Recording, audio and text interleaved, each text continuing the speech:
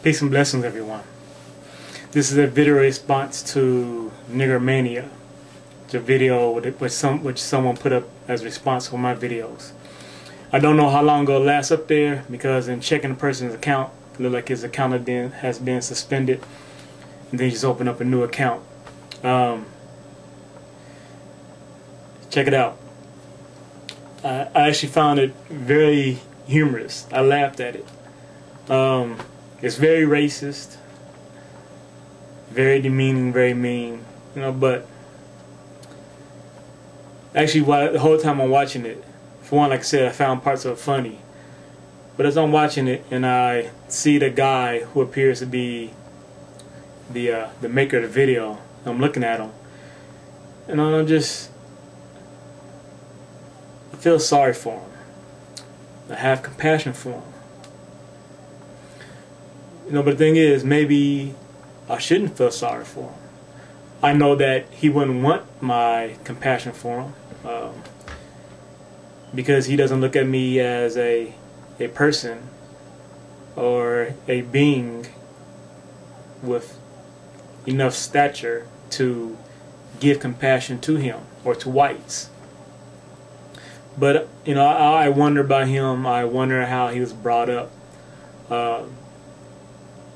If he was abused as a child, if he was treated well as a child. I wonder about his own happiness inside. When people exhibit hate towards another person, towards another race, or whatever, for whatever reason, I wonder if really what's happening is that they are bringing forth a hate that they hold within themselves, for themselves. They hate themselves so much, but what they do is they take it and they turn it on another person. And if that is such a case, you have to have compassion for that. You should have compassion for that. Feel for them, because they're hurting inside. And I mean, he could be racist just because that's how it was made. It's just part of his nature. He doesn't choose to be racist. And of course, this goes to free will. It's just that that's part of his DNA makeup. He has to be racist for whatever purpose it serves. Maybe it's part of the nature, that one race or being has to hate another for the purpose of making things even, for balance. So they'll fight each other and try to kill each other, to balance our nature. That could be it. Or it just could be because he was brought up that way. His parents were that way, so they brought him up that way. His grandparents were that way, his great-grandparents. So that's what he was taught as a child. And so that's what he is now.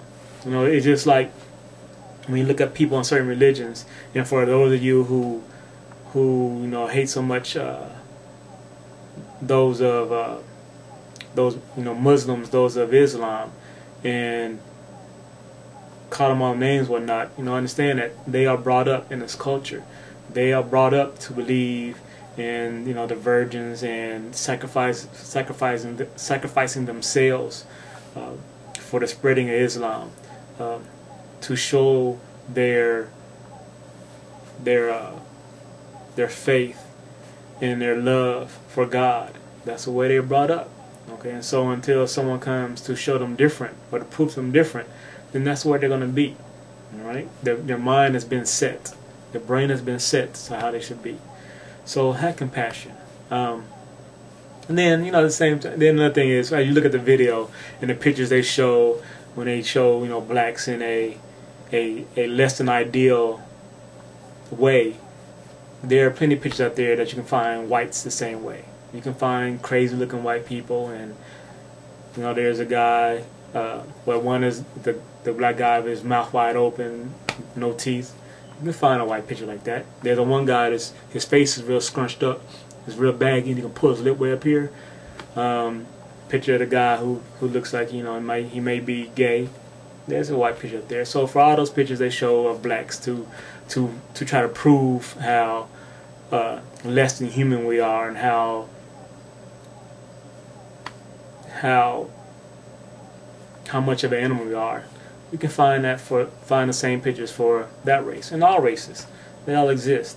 I got some recent posts, and I guess what seems to happen, I got a reply to a video, and then within the next couple hours I started getting several more from peers, racist people like who want to be associated with the Ku Klux Klan or are associated, so they spread the word a little bit. But it's interesting when it applies when they put down blacks.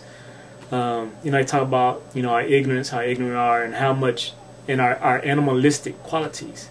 I mean, but you know, if you stop and look at it, in all races there are bad people. In all races there are people who you can say we less than ideally human, whatever human means. Wars are started by all racist people. Our current president is white, and he is over there started a war in Iraq, killing people. You know, so we all have our animalistic qualities. We all exhibit bestiality qualities. Bestiality, is that a word? Oh, they're gonna get on me. I just made up a word. Dumb nigger, huh? But wait a minute, the president makes up words too. So, you know, it is what it is, people. It's the truth. The truth. So God bless. Peace and love.